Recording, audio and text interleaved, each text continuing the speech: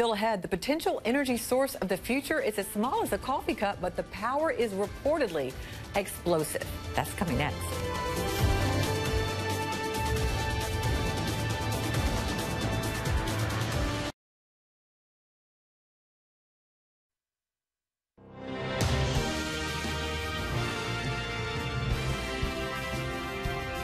Welcome back to CNN Newsroom. A New Jersey-based company says it's developed a revolutionary new primary power source, one that could wean the world off fossil fuels and provide an endless supply of safe, clean energy.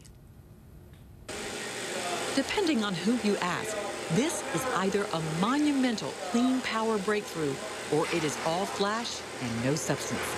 Randall Mills, a Harvard-trained doctor who also studied at MIT, says he and his team of scientists have done something remarkable, inventing a small machine that can create light so brilliant it is equal to 10,000 suns in the volume of a coffee cup. That's 1 million watts of power.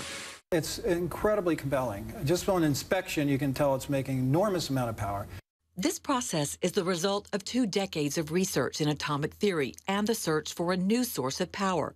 CNN first featured Mills in 2008 when the company was called Black Light Power and claiming it could make cheap power from water in a chemical reaction that alters hydrogen atoms. But his fuel cell never made it to market. Recently, the company developed a more powerful device.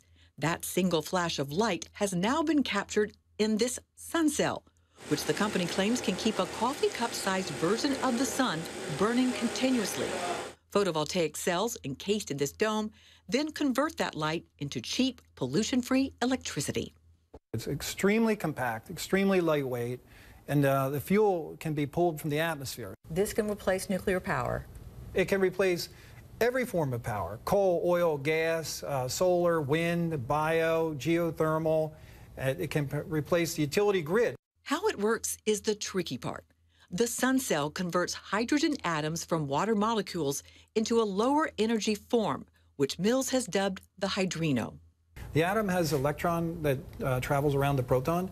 From that solution, there is the mechanism that came out of the physics where you can make the electron go closer to the proton and release vast amounts of energy. That new state of matter is, from all our spectroscopy measurements and analytical tests we've done over the years, has shown that it's the identity of dark matter, which makes up most of the mass of the universe. Yes, he said dark matter, but mainstream science says that hydrino state doesn't exist.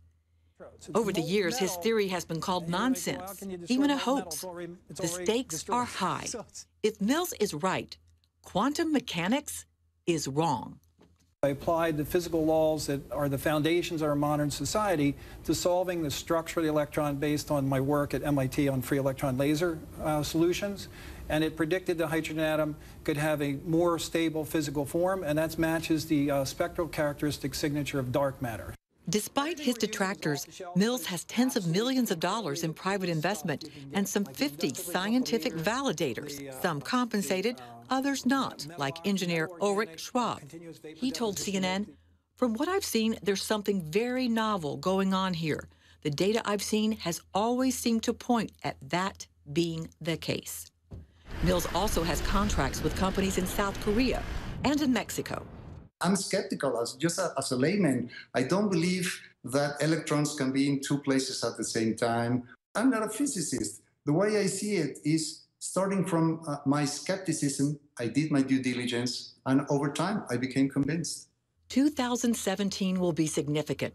Brilliant Light Power will field test different versions of the SunCell with plans to go to market in 2018. If Mills is right, the SunCell could become a revolutionary global power source and perhaps help solve climate change. The company has really big plans after powering businesses and homes. They plan to make versions of the SunCell to go into cars, planes, even ships. We'll see.